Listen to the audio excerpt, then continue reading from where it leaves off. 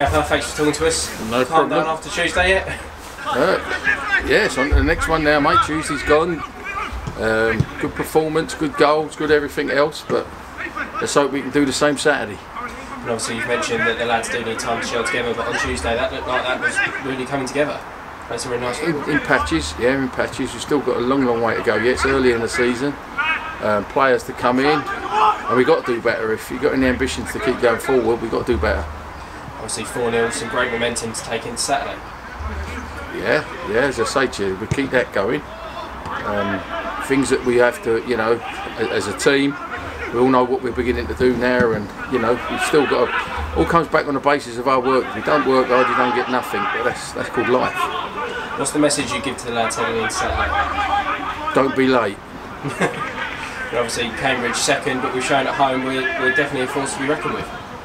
Yeah, well, we're at home. You know, you start looking at league positions now after 8-9 games, drive yourself bum bums. It's another game that all we know is what we got to do. Cambridge, yeah, they've had good people down there. It's a good club, being run okay.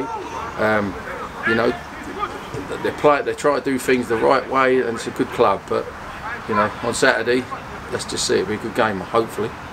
Yeah, and obviously, as you say, Cambridge doing very well this season, scored plenty of goals. Must be a good comfort to know that you've got Tony Craig and Jordan Tunnicliffe as well as Glenn Morris.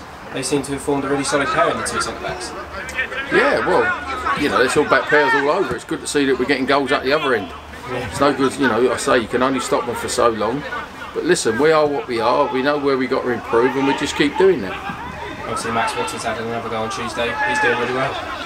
Another goal to Max. Yeah, he's still enjoying it. Teams are beginning, there's different little scenarios for him now, because teams are beginning to look at him and go, well, we know about you now. So pressure's on him a little bit now, but it's all part of his development. You know, the more you score, the better you become, the more you become a target. But that's what football's all about. Obviously, full focus on Saturday, but we've been drawn to Torquay in the FA Cup. Good draw? I'm not bothered about that yet. That's a week and a half away yet. So yeah, it's a good draw. You know, another club that I spent time at. Good people down there. They're being run by, you know, decent football people. But you know, that's miles away yet. Let's get Saturday out of the way, and then Tuesday out of the way, and then we'll start worrying about that.